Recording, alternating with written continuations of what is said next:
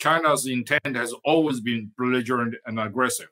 Our global forces led by the United States try to sort of contain China's rise, try to basically get rid of the Chinese Communist Party rule.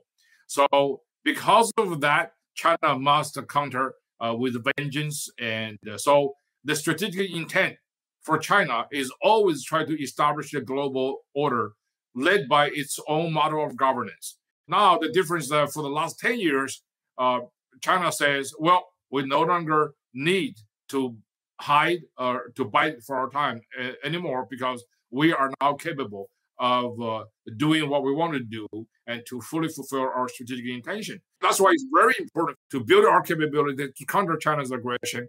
And that would involve a methodic regrouping of our friends and allies in the world, and to have a sharper focus and to retool our national defense and the intelligence establishment to basically face the China challenge altogether. So when China wants to conquer Taiwan, it's not just a matter of a sovereignty issue.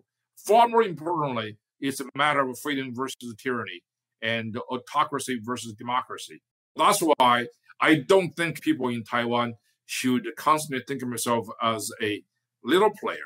You should think of yourself as a leading force along with many friends and allies in the region fighting for the common cause.